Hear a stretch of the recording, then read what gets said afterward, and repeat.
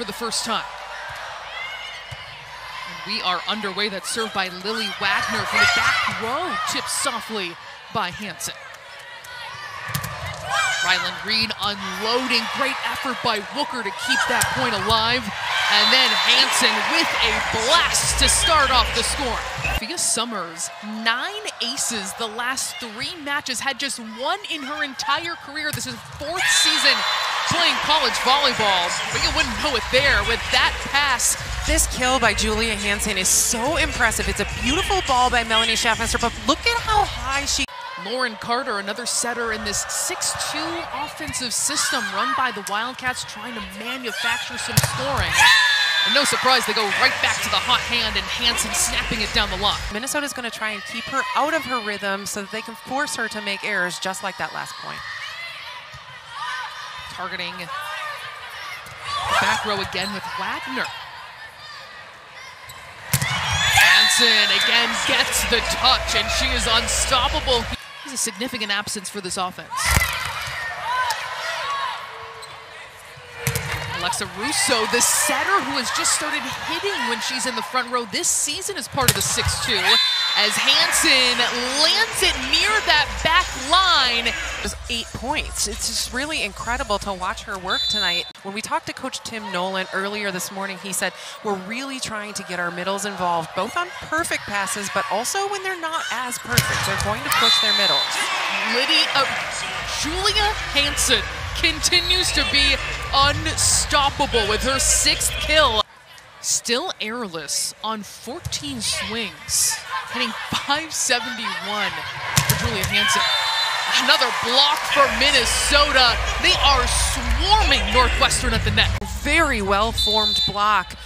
Northwestern, nothing to do. Top 6 in the entire nation with the stretch that she's been on. Schaffmeister at the service line. Rousseau trying to place it over the setter and hitter, trying to be crafty.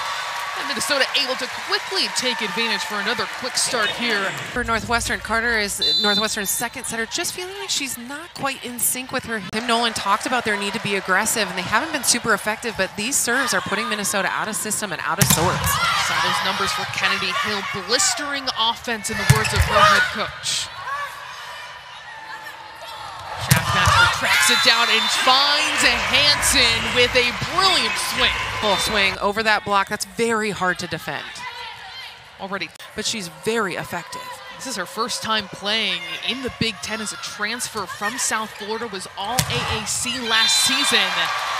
And Hanson's got an answer right back. Lines out of both of them. Northwestern are going to be a little bit disappointed here with their defense because Hanson just takes it right inside of that block, right across.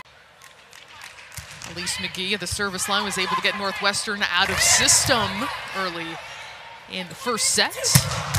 Hanson unloads. Now that one, it's a very sharp angle. And you take a look at where this ball lands, it is well in front. Hanson hitting .588. Minnesota still with set point. Hill, the solo block by Minity. Schaffmeister feeding Hanson. My gosh, what a blast by Hanson to end that set. Is going to her. Both blockers left very early. Watch this. Both blockers are going to go straight out, put a block. That Northwestern has been looking for. They're hitting just .185 as a team this season. That's the bottom in the Big Ten. Also last in kills per set, but it's those opportunities that they're able to find. Reed has that sent back. Summers, but Crow keeps it up. And Hanson putting a dent in the floor with that swing. To say about how great these swings are. It's on the right side, it's on the outside. She just 8-2 scoring run. Hanson, 13 kills and airless on 23 swings. Great effort by the Wildcats, and we will somehow play on. Hanson, though, make sure it's not for long with that swing.